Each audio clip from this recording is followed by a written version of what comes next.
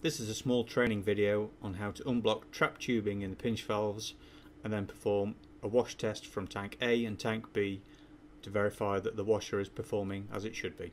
So firstly we need to remove the machine tip waste tank, the machine liquid waste tank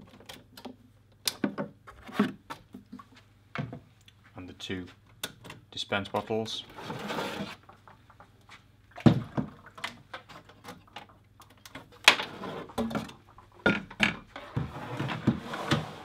So, to remove any trappages in the tubing, slide each tube out one at a time, open the tubing up using 2 fingers, and then slide the tubing back into the pinch valve, making sure it's fully inserted into the pinch valve.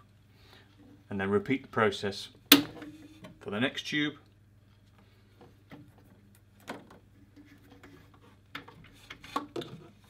and so on until you've completed all 4.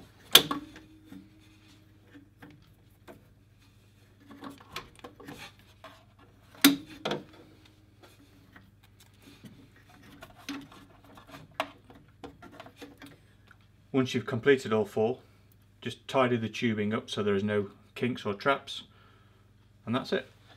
So once you've completed the tubing, we will load the machine dispense tank bottles back on.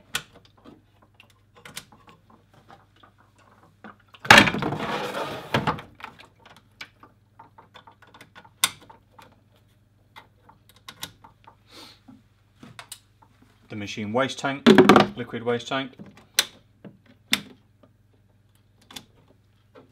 and the tip waste tank. Close the silver tray and turn the power on to the machine. So once you've powered the machine up, we will double click on the DS Matrix software icon and we will connect to the machine in normal mode and allow the machine to run a daily self-test. Once the self-test is completed, click on the red cross to close the printout and the self-test will finalise.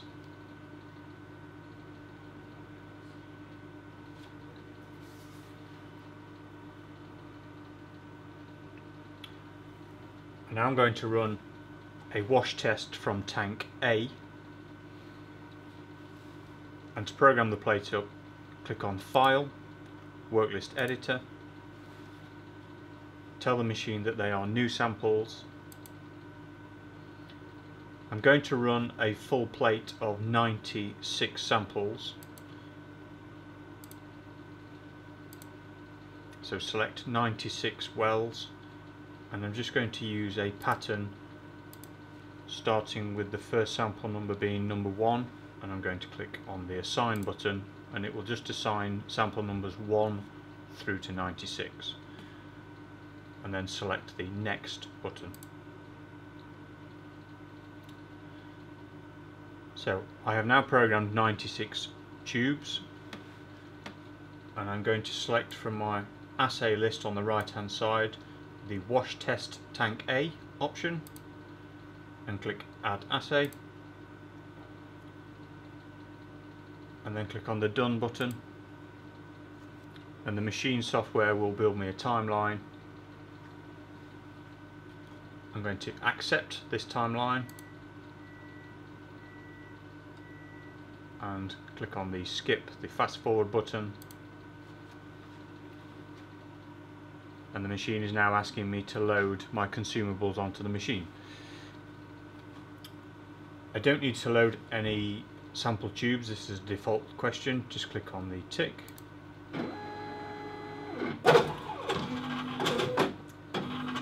The machine is now asking me to load a wash plate into the lower plate carrier and assign a plate identifier name, and I'm just going to call this plate wash test tank A and click on the tick once I've loaded the plate.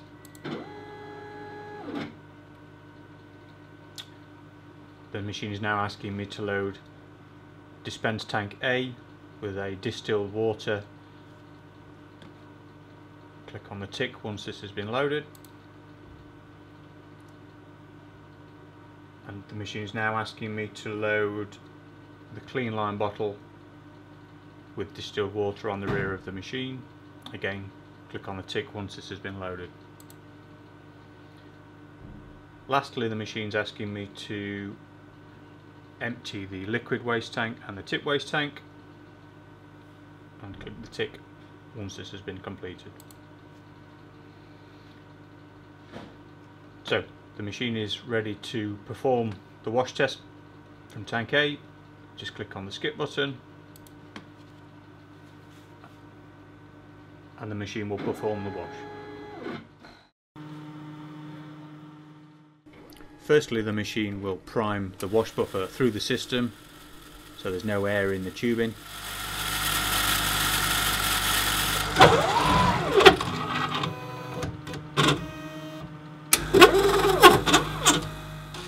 And now you can visually inspect that the wash head is filling all of the wells with the wash buffer.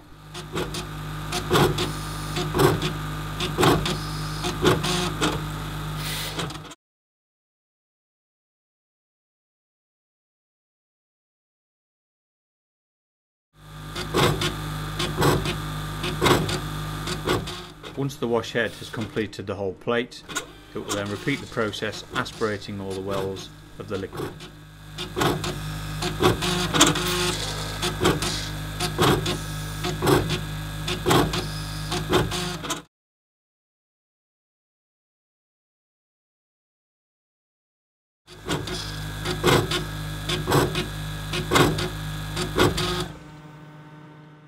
Once the wash has been complete, the wash head will park and deionized water will be flushed through the system, and this is the wash complete.